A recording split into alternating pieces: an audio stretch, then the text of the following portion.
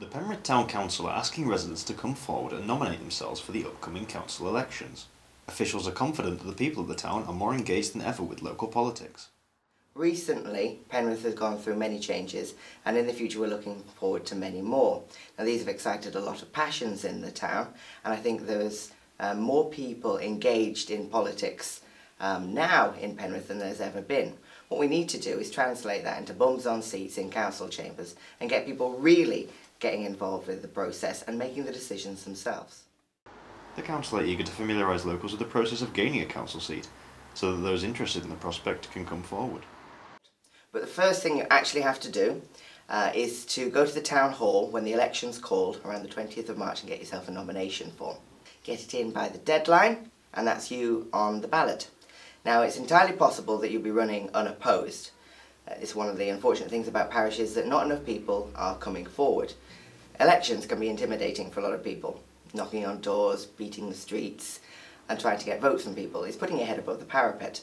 But at parish level, what I hope people will take from this is a sense that they are people in their local community representing their local community.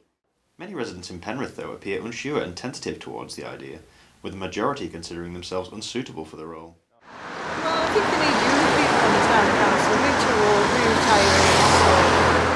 I'm not confident speaking out to other people what my thoughts are. I would think I would just be overruled by the rest of the councillors.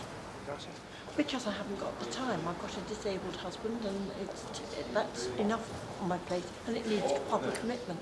Yes, I would be very happy to run for the town council. It just needs to be more accessible to people who don't know how to go about starting or being around it, I think. Well, I don't get involved in politics. I'm too old at 80 to go running. It's a young people's job, it's their future. But the council does have an answer to these doubts. Suitability for the town council. There's only one thing you really need, and that's a passion for Penrith. All the legal side the officers help you with, they hold your hand through everything. The coming to committee meetings, sometimes you think, well, I'm not going to be available at that time. The town council will go out of its way to try and get as many people into a meeting as they can. And they are also enthusiastic to improve the council's perception to the residents of Penrith and make the process of government more transparent.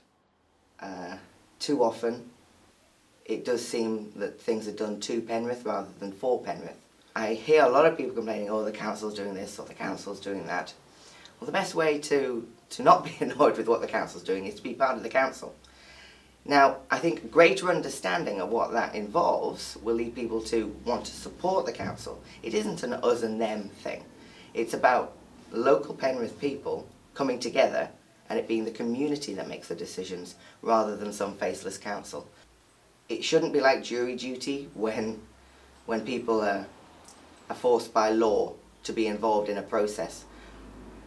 It should be something people do voluntarily and want to do, but I think more people should take responsibility and take ownership of their town. And this is exactly what we want people to do. To bring to the town council the things that really interest them, make them excited, the things that they want to change. We want them to make a difference on the town council.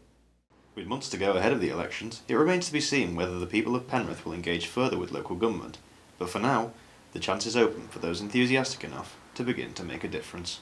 Ciara McFadgen, That's TV.